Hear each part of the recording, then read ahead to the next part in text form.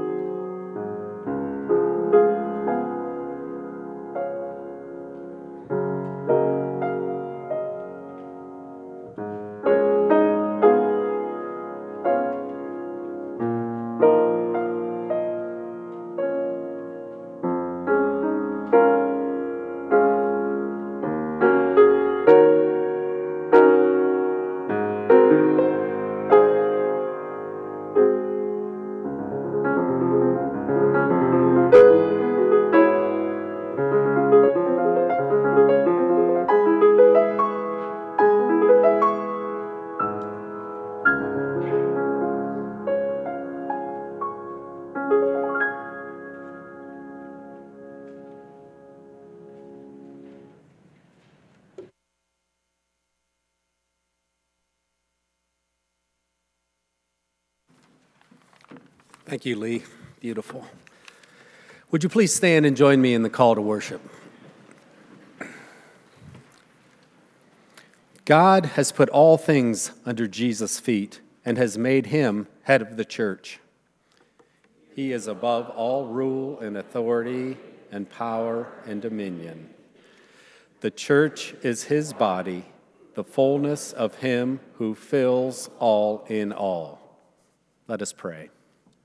O Christ, who lived to show what life is like, who died to show that sin is death, who rose to raise us up to eternal life, help us to follow you and love you forever. Amen.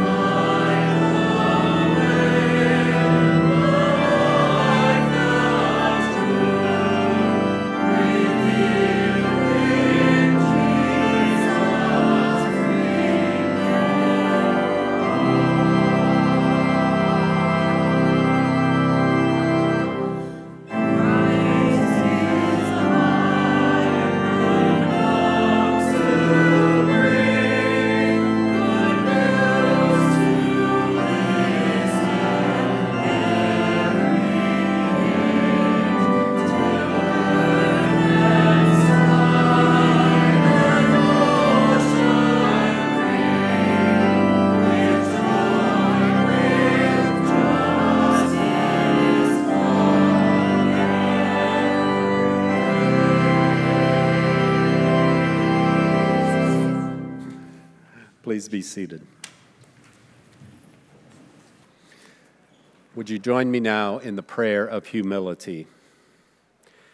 Jesus, who sat at the table with outcasts and sinners, we confess that too often our words and actions are not consistent with our faith in you. Often we ignore the needy, show indifference to the lonely, and reject those who seem different from us. Forgive us, we pray. Empower us to reach out in love and acceptance through your name.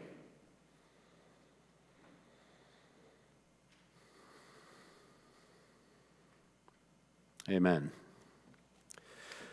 To all and to each, on his community and on his friends, where regret is real, Jesus pronounces his pardon and grants us the right to begin again. Thanks be to God.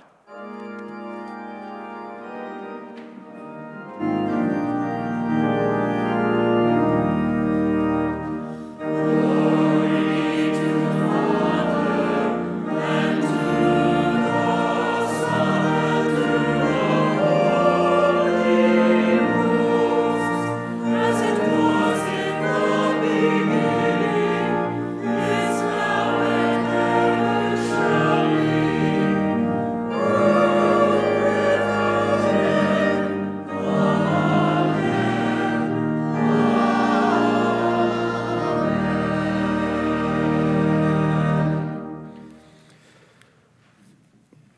As God in Jesus Christ has forgiven us, let us forgive and be at peace with one another. The peace of our Lord Jesus Christ be with you.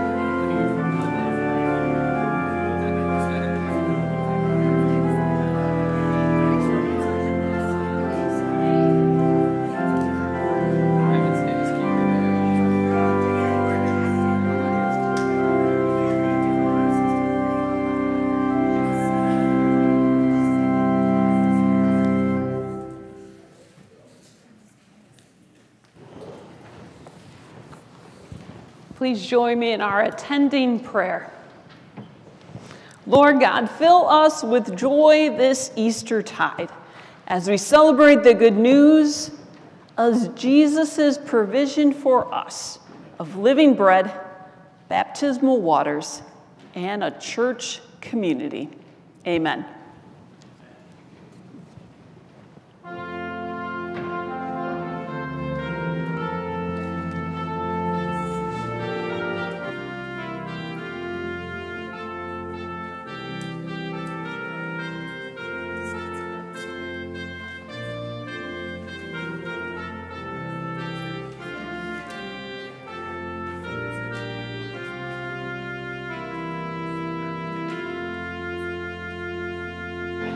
That's a sister for you.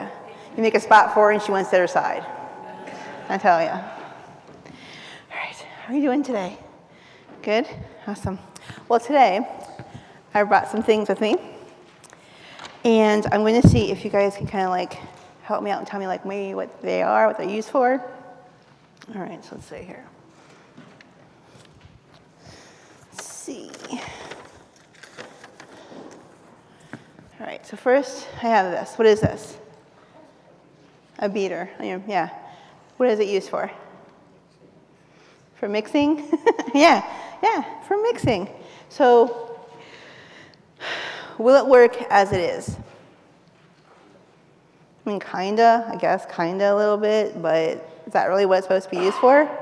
No.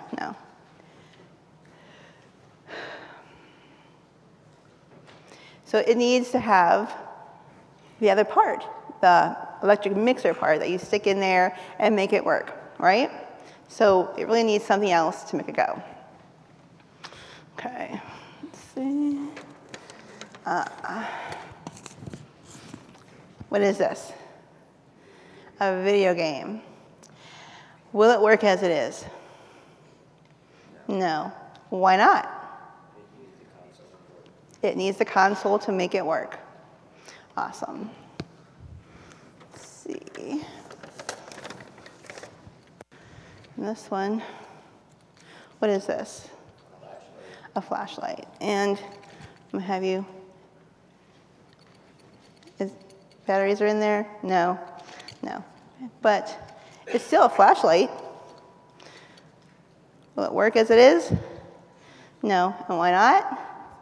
It needs the batteries to make it work. So all of these things aren't broken,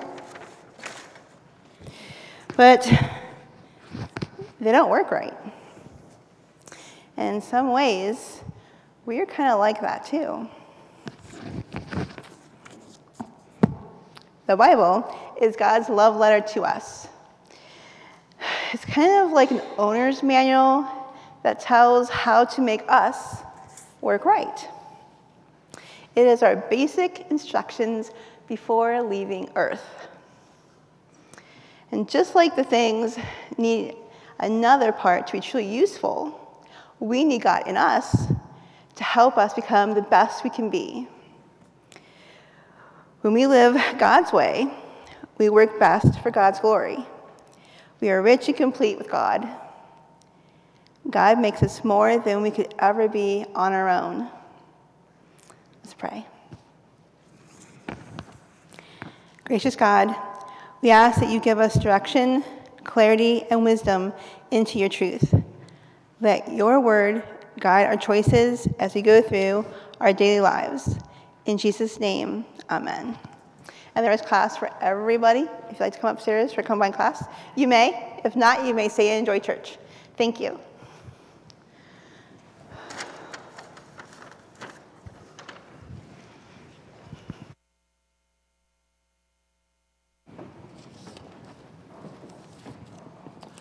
It's the time in our service when we share our joys and concerns with one another, and we will with God as well.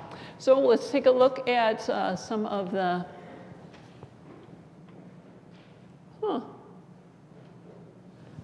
Well, the slide that I put in didn't get uptaken.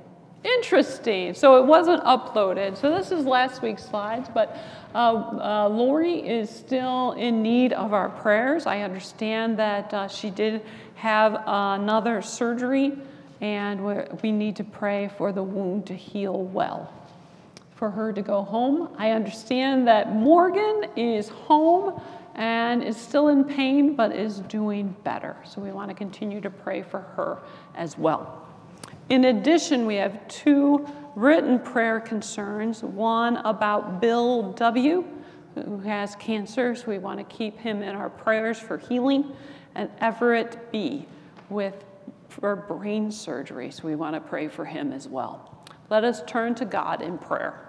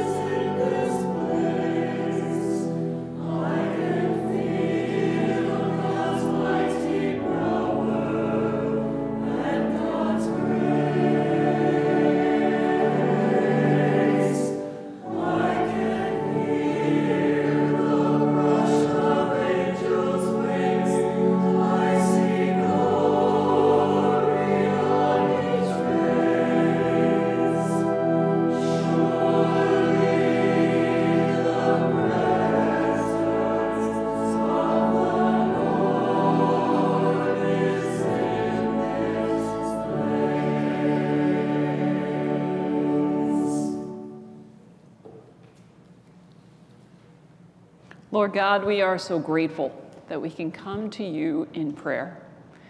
Many a Sunday we lift up those who are in need of your healing, and we do that today. We pray for Bill and Everett, for Lee and Lori and Morgan. We pray for congregation members and friends and family who are stricken with cancer, and we pray for congregation members and friends and family who deal with chronic pain. Lord God, we pray for your healing spirit to be upon them. We pray that they receive the very best medical care and that you touch the folks who are caring for them through medicine or through nursing or through assisted living. You touch them with your care and your compassion so that they can heal. Lord God, we are grateful that in our faithfulness in prayer, you are ever more faithful to us. With your love, with your grace, with forgiveness when we ask, with reconciliation, and the joy of being lifted up into your presence through the Holy Spirit.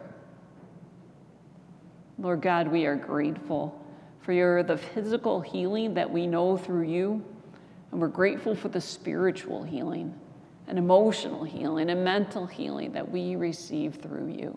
So Lord God, we pray for different life situations, perhaps our own, perhaps our families, perhaps those whom we know and love, perhaps a neighbor we met on the street. But Lord God, we pray for your healing.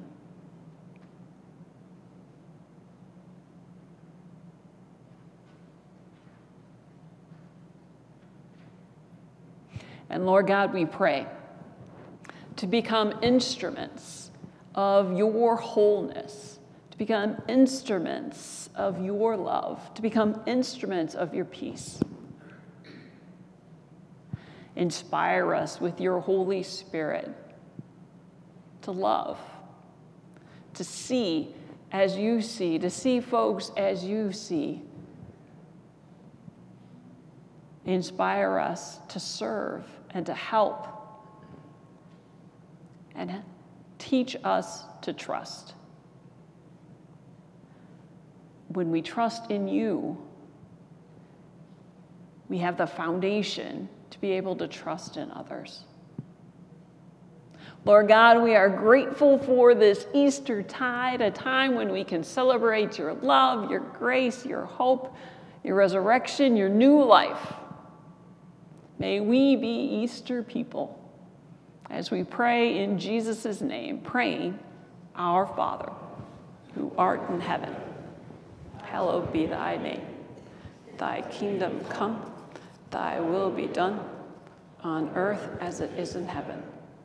Give us this day our daily bread, and forgive us our debts, as we forgive our debtors.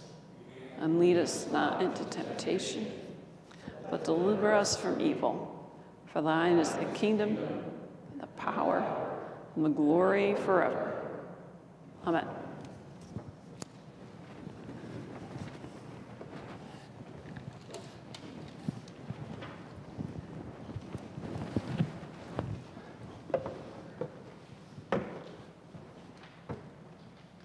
First scripture reading today is from the letter to the Ephesians, chapter 1, verses 15 through 23. I have heard of your faith in the Lord Jesus and your love toward all the saints, and for this reason I do not cease to give thanks for you as I remember you in my prayers, that the God of our Lord Jesus Christ, the Father of glory, may give you a spirit of wisdom and revelation as you come to know him, so that with the eyes of your heart enlightened, you may perceive what is the hope to which he has called you, what are the riches of his glorious inheritance among the saints, and what is the immeasurable greatness of his power for us who believe, according to the working of his great power. God put this power to work in Christ when he raised him from the dead and seated him at his right hand in the heavenly places, far above all rule and authority and power and dominion, and above every name that is named, not only in this age, but also in the age to come. And he has put all things under his feet, and has made him the head over all things for the church, which is his body, the fullness of him who fills all in all.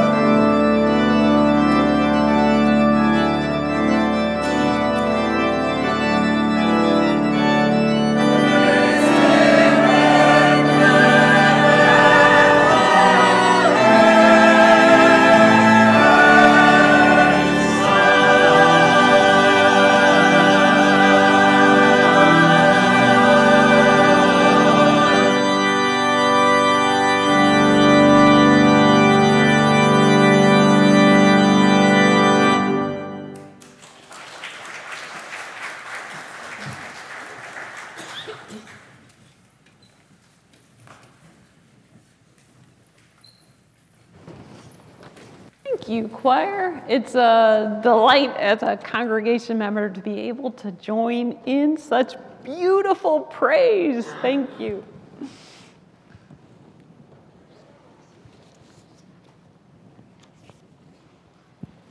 So our scripture is a little longer than what's in your bulletin. I thought that you could handle the entirety of Jesus' prayer for his disciples that he has at the end of the Last Supper together. So that is chapter 17. So we're going to start at verse 1. After Jesus had spoken these words, he looked up to heaven and said, "Father, the hour has come. Glorify your Son so that the Son may glorify you, since you have given him authority over all people to give eternal life to all whom you have given him. And this is eternal life, that they may know you, the only true God, and Jesus Christ whom you have sent. I glorified you on earth by finishing the work that you gave me to do. So now, Father, glorify me in your own presence with the glory that I had in your presence before the world existed. I have made your name known to those whom you gave me from the world. They were yours, and you gave them to me, and they have kept your word. Now they know that everything you have given me is from you. For the words that you gave to me I have given to them, and they have received them, and know in truth that I came from you, and they have believed that you sent me. I am asking on their behalf. I'm not asking on behalf of the world, but on behalf of those whom you gave me, because they are yours. All mine are yours, and yours are mine, and I have been glorified in them. And now I am no longer in the world, but they are in the world, and I am coming to you. Holy Father, protect them. Protect them in your name that you have given me, so that they may be one as we are one. While I was with them, I protected them in your name that you have given me. I guarded them, and not one of them was lost except the one destined to be lost, so that the scripture might be fulfilled. But now I am coming to you, and I speak these things to the world so that they may have my joy made complete in themselves. I have given them your word, and the world has hated them because they do not belong to the world, just as I do not belong to the world. I'm not asking you to take them out of the world, but I ask you to protect them from the evil one. They do not belong to the world, just as I do not belong to the world. Sanctify them in the truth. Your word is truth. As you have sent me into the world, so I have sent them into the world. For their sakes, I sanctify myself, so that they also may be sanctified in truth. I ask not only on behalf of these, but also on behalf of those who will believe in me through their word, that they may all be one. As you, Father, are in me and I am in you, may they also be in us, so that the world may believe that you have sent me. The glory that you have given me, I have given them, so that they may be one, as we are one. I and them, and you and me, that they may become completely one, so that the world may know that you have sent me and have loved them even as you have loved me. Father, I desire that those also whom you have given me may be with me where I am, to see my glory, which you have given me because you loved me before the foundation of the world. Righteous Father, the world does not know you, but I know you, and these know that you have sent me. I made your name known to them, and I will make it known, so that the love with which you have loved me may be in them, and I in them.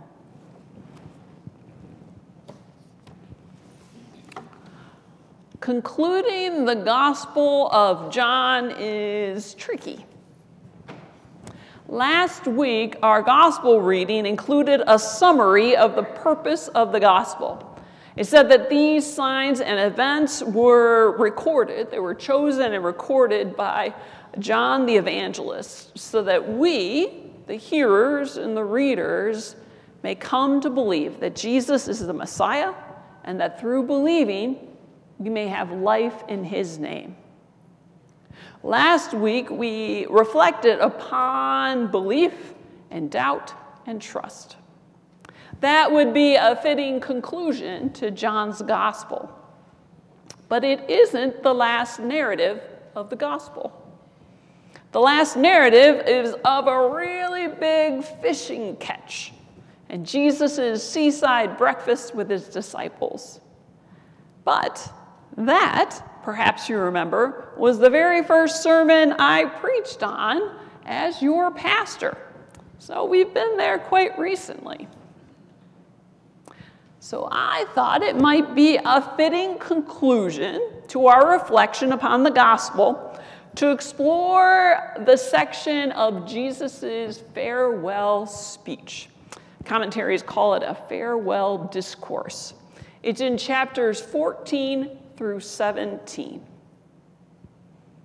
It's at the conclusion of the Passover meal.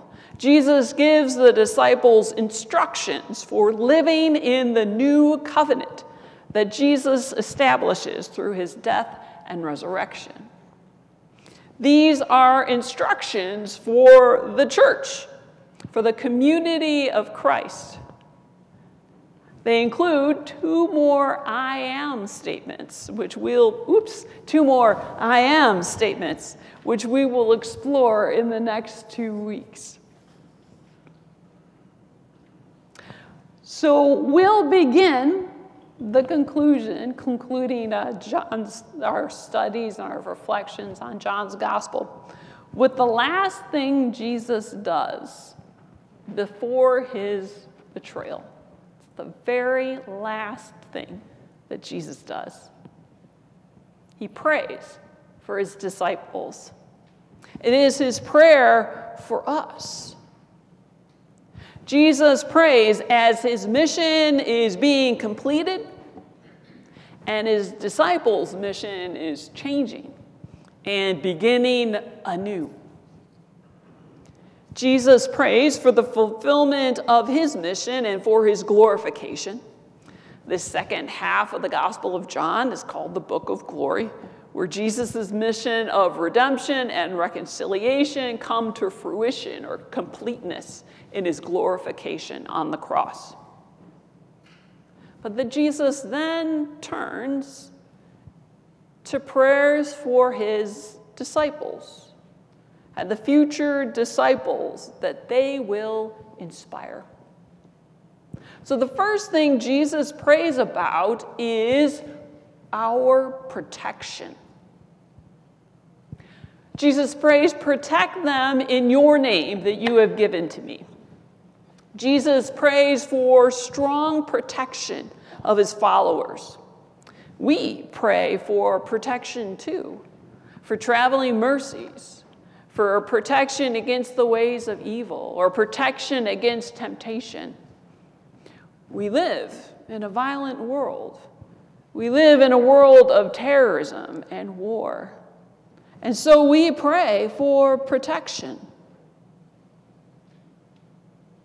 But this prayer that Jesus prays isn't concerned with protection from violence or from hatred or other external threats that Jesus' followers may experience.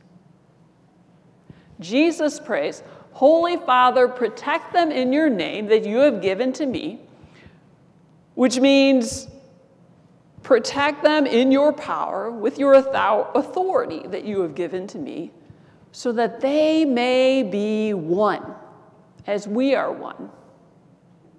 Jesus prays, protect my followers, not from external powers and principalities, but from internal divisions and strife and hatred. Jesus understood what the bigger threat to his people, his covenantal people, was. Divisions and hatred within the church. The early history of the American church, I studied it in college. American church history is the history of church schisms and splits. The recent experience of many American church is so sadly the same. I think it may be helpful for us who are stuck in these patterns of discord and division to remember why Jesus prayed for God to use God's power to protect Jesus' followers. Jesus prays that we may be one. So Jesus prays for unity. And Jesus prays so that we may be complete and experience Jesus' joy. Jesus' joy isn't made complete individually in our individual selves, but his joy is made complete in our fellowship.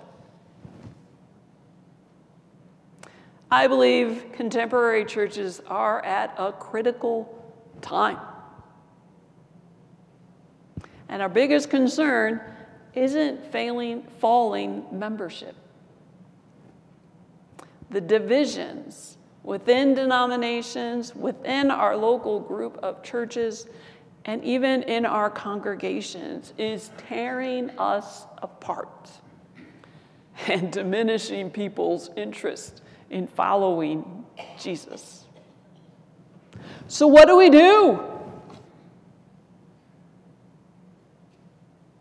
Well, certainly, the answer must be that everyone in this congregation has to agree with me. Right? Believe that'll work? No, of course not. But that's how we all act. We act like you must believe what I believe for there to be unity between us. And it has never worked. But if we refocus our understanding of faith from belief to trust in God, there is much more room for unity. Because we each trust God, and we trust the power of the Spirit to guide us and empower us, we can love each other even through disagreement. To act into the unity that Jesus prays for us, we need to practice loving one another. We need to be open to the Spirit instead of insisting on our own way. We need to trust one another enough to listen to one another. And it's a hard task for we humans, but we need to recognize that we can be wrong and practice humility. With love, with openness, with trust, and with humility, we can act into the unity that Jesus prayed for us. Now, I do think some understanding of each other's motivations in faith may be helpful too. Jack Haberer was the editor of a Presbyterian periodical, the Presbyterian Outlook. So he had a chance to go to lots of presbyteries, talk to lots and lots of different people. And maybe 8 to 10 years ago, he had a lecture series about our motivations. That if we could understand each other's motivations, that we could have less hostility toward one another. He thought it would help to understand that we each value faith differently. So some of us are motivated by truth. He gave some interesting descriptions of these folks. So the descriptions are from Jack Haberer. But these are the folks who argue absolutely every point in Sunday school. And at the Presbyterian meetings. They're the ones that are always at the mic, if you've been to Presbyterian meetings. Haberer described these folks as they could be on either side, on any side, but they were always on a side. In the best instances, with love and openness and listening and humility, these folks who are motivated by truth can seek to give theological insights to help local congregations and bodies of the congregation steer toward God's righteousness as we try to live in covenant together. But often, these folks just passionately know that they're right.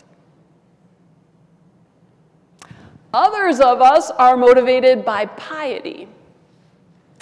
These folks are the first to start working in the seasonal prayer journals. They pick up the devotionals that are in the back of the church. They let us know when they're not there. They practice prayer and Bible reading and personal relationship with God. Unless they happen to be a pastor too, they often don't participate in committee meetings or in presbytery, which is our loss.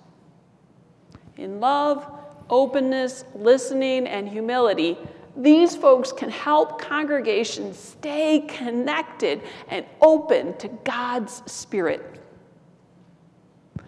But sometimes their pietism becomes isolating because they practice it alone and aren't motivated to serve on committees or mission projects. And that is our loss. Others are motivated by service and by mission. These folks are passionate about causes and about the people. Poverty, domestic violence, human trafficking, elder abuse, refugees, immigration. They can do good work that can become burned out if they don't practice love and openness and listening and humility. These folks need to stay connected to God and to the congregation, their life source, as they do good work in the world. And finally, some of us are motivated by unity.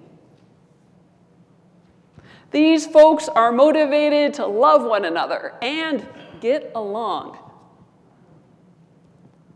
Haberer described these folks as sometimes his descriptions are as bleeding hearts who aren't much fun.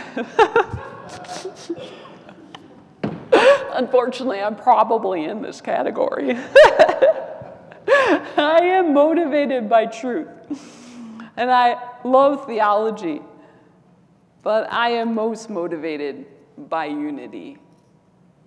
You may have noticed that when you present an issue to me or an argument for one side or another, that I do respond with my thoughts, but I also mull it over for a time, and I'll discuss it with others because I think that other perspectives may be useful too. So that is how I practice speaking the truth with love. Every one of these types, perhaps you were able to identify, I'm the piety type, or I'm the truth type. Every one of these types. We need to hear Paul's truth and instruction to speak the truth with love. every one of these types, whether we're the pious type, whether we're the truth-seeking type, speak the truth with love. And in that way, we can practice and live into Christian unity. Recognizing our own motivations and the motivations of other Christians can help us understand one another's perspective. And I sure hope it can reduce the hostilities and divisions within the church. It can also help us move beyond the assumption that only being of one mind can we be unified.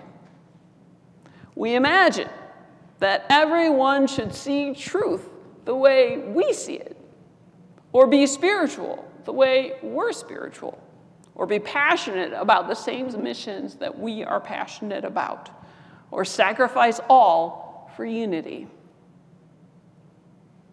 We think unity means that we need to be of one mind. Diego Rivera made a mural at the Detroit Institute of Arts that reminds me of this kind of understanding of unity. Can you see it? All kind of, there's a beauty in that, and there is also kind of terrible. Well, if that's the case, if unity doesn't come of being of one mind, or of your being of my mind, you may be wondering, so where does unity come from? Where does Christian unity come from? There are movements of the early church in the book of Acts, and they always happen when the church is careful to attend to spiritual practices, the practices of preaching and scripture study and prayer together. And in those instances, there may be 10, it's described with the Greek word homothumadon. It's an inner unity of a group of people engaged in a similar act.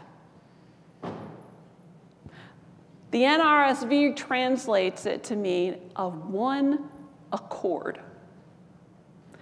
It is the power of the Spirit enacted in the church as we are inspired by the Spirit and respond to God's grace poured out upon our Christian community. We can't make each other unified. We can't. We try it all the time, and it doesn't work. Unity is the gift of the Spirit upon a community. It's a holy invasion, causing the church to rush together with a unified purpose. That's Christian unity. Jesus prays for us. Jesus prays, protect them through the indwelling Spirit, so that we may rush together and be of one purpose. In the Spirit's unity, we may together know Jesus' joy and share in his love. Amen.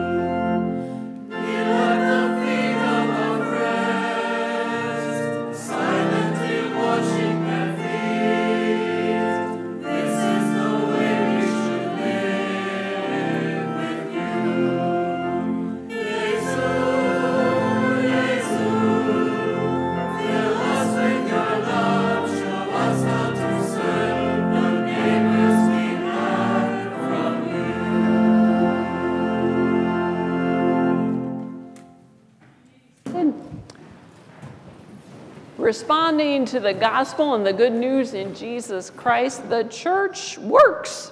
And so we have a few announcements for today.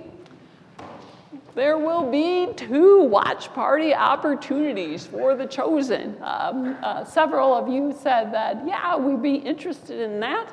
So beginning May 7th, every Sunday morning from 9 to 10 through June 25th, we'll go through the season 1 of the chosen weekly, or you'll have a monthly opportunity from 12 to 1 every 3rd Wednesday, and that is right before cards and games. So if you want to bring your bag lunch, bring a lunch, watch The Chosen, chat about it, and then enjoy some cards and games. Our next announcement is about Impact Massillon. Shall I do that announcement, or would you want to? All right, thank you. All right, Scott will announce it for me.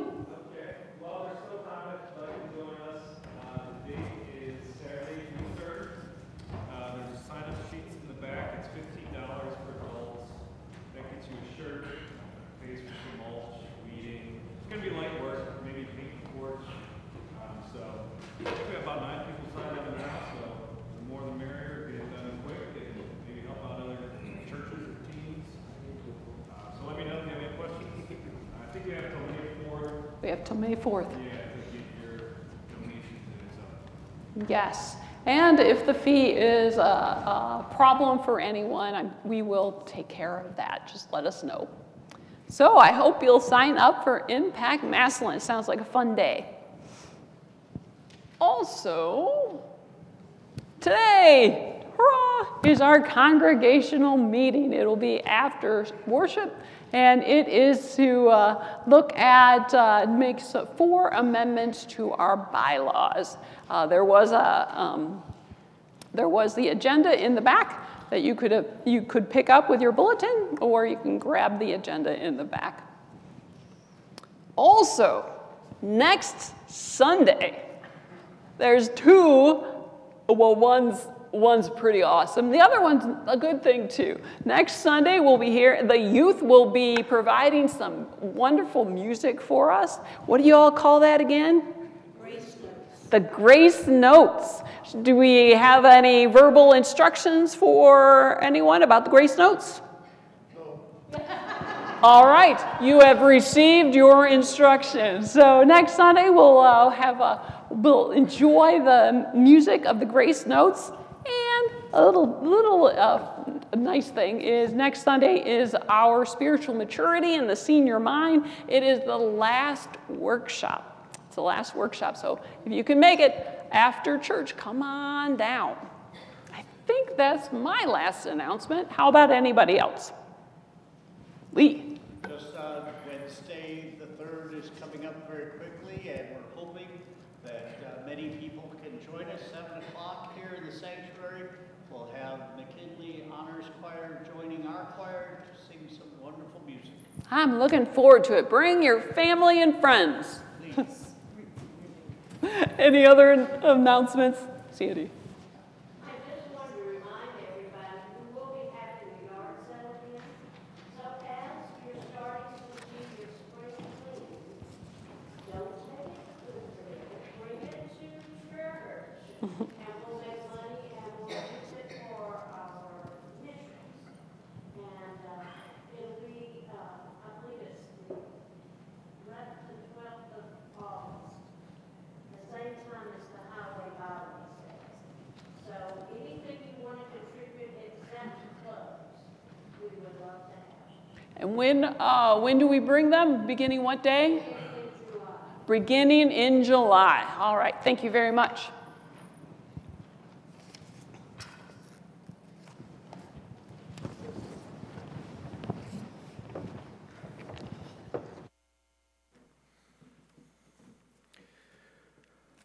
Looking forward to that day when people will hunger and thirst no more, God will wipe away every tear, and when we will worship with all the saints around the throne of the Lamb, let us offer our lives and labor to the Lord.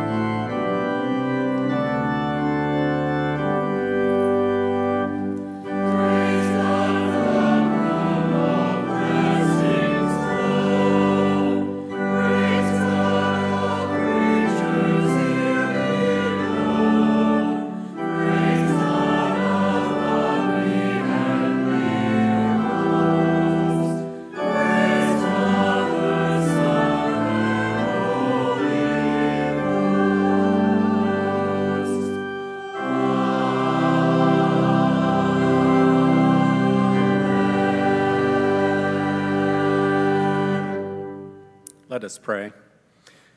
With glad rejoicing, we give you our gifts, God of great abundance. May these gifts and all the gifts of our lives be part of what you are doing in the world to turn mourning into dancing and to bring joy throughout your creation, so that all your creatures might praise you. Amen.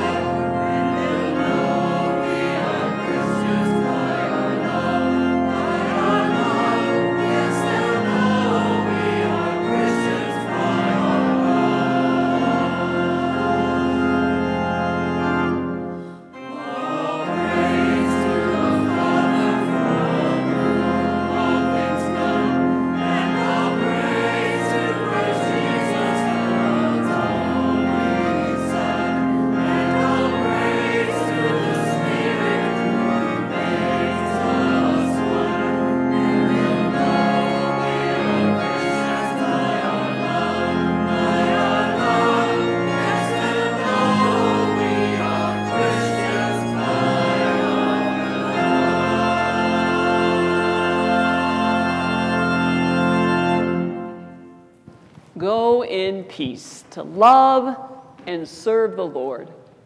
May the grace of our Lord Jesus, the love of God, and the fellowship of the Holy Spirit be with us all, this day and forevermore. Amen. And you may stay for the congregational meeting if you can.